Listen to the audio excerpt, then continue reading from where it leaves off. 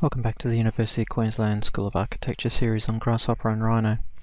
Now, this video will cover some simple data extraction. Now, part of any design exercise is to balance off constraints and these might be building cost, building efficiency, it might be performance data and so on, and often that's collected in a Excel or other spreadsheet document, and you can refer back and forth between the design and the output data. So you really do need to sort of think about what data you want to extract and start to figure out where you will get that data from within your routine.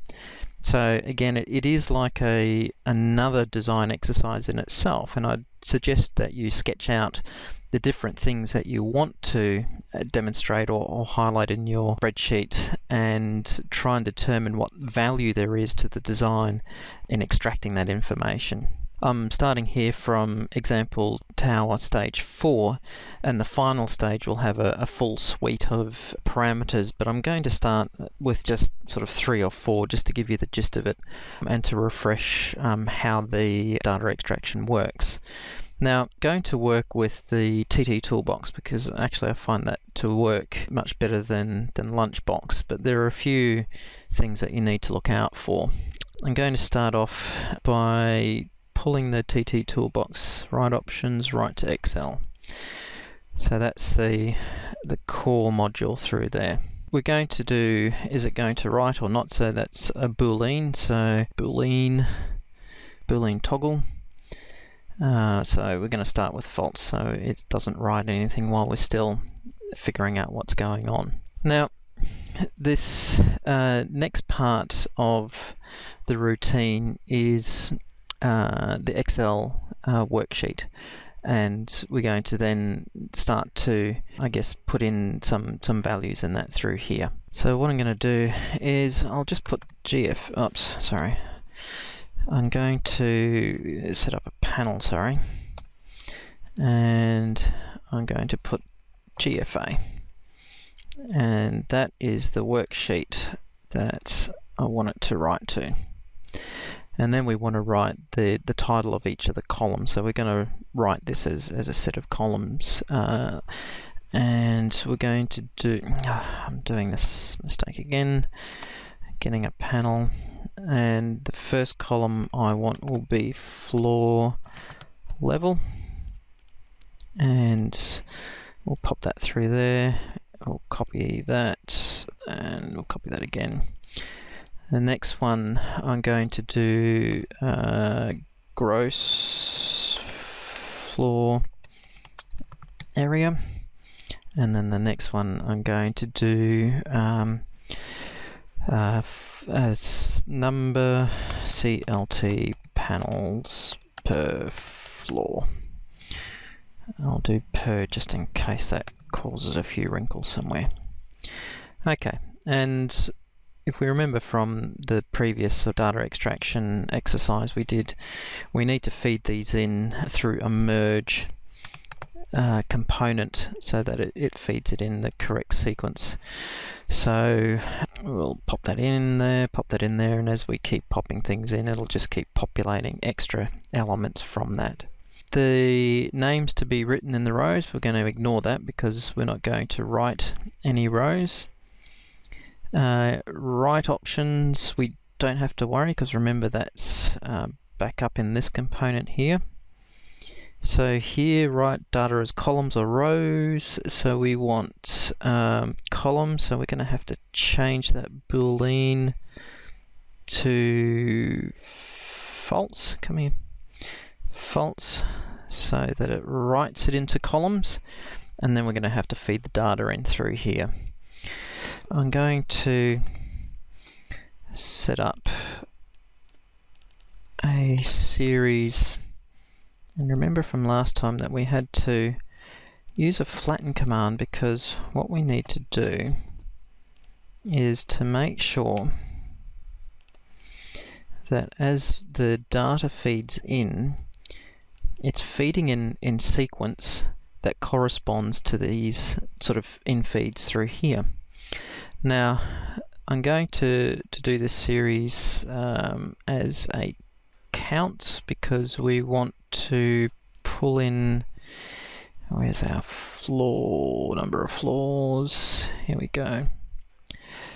Okay, pull that in down through there. So I'll pop that in as a count, and that will be a series through there. I'm going to, so the next one is the gross floor area. Now I'm going to aggregate the floors as a BREP, so make it a bit easier for me. So that's going to be, these are the slabs through here. So we'll go in through there, and that way we can just hide that, so we know that we're not getting cables going all over the place.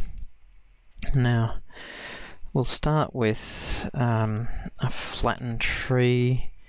Again, we'll copy this, we'll advance that to 1, so populates in sequence. Now we want an area. That's our geometry through here, and if we, it's having a hard time thinking about that. So we'll see what values we're getting out of the area through there. And again, like the last time we did this, we're going to have to do a divider and divide that by 1, 2, 3 to get millimeters, square millimeters to square meters, so that pops into there. So if we pop that there now, that's square meters, which is very nice. I'm going to do a round on this as well, so that we get some whole numbers. Very nice. And then that is going to feed into the next row of data through there. Now I'm also going to, the third is the number of CLT panels per floor. I'm going to do a flattened tree through there, and I'll do a copy paste, make sure we advance that to the next level. Whoops, daisy, pop that in there, so 0, 1, 2, and they can correspond with these three through here. Okay, and let's find the number of CLT panels per floor. Let's go down into here. Now if you look here, you'll see we'll get one value out through there, whereas these are sort of streams of values. You know, we could leave it at that because it depends on how we use the data, but if we wanted to do, you know, 63 per floor, what we can actually do is keep repeating the data, repeat data, so it keeps feeding in to sort of populate a list. So if we pop the data in there and we repeat it the number of floors here, whoops, if we pull that through there, and now if we look, we should have the number of panels just repeated. So when it populates in the columns, it'll be the same kind of number of, or sort of lines of data. And now what we'll need to do is to merge these elements together. So we'll pull this back, we'll get another merge. Okay, making sure to pop these in the correct sequence through there. And so now we've got the column names, and then we've got the data coming in. So if we toggle this on to true, you should be able to see, so floor level, gross floor, number of CLT panels, blah de blah de blah, and it's coming in through there. I'm going to just save that. I'll just pop it on the desktop. I'll just do test 1, Save and minimize that, and then we'll pick this up in the next video. Thanks.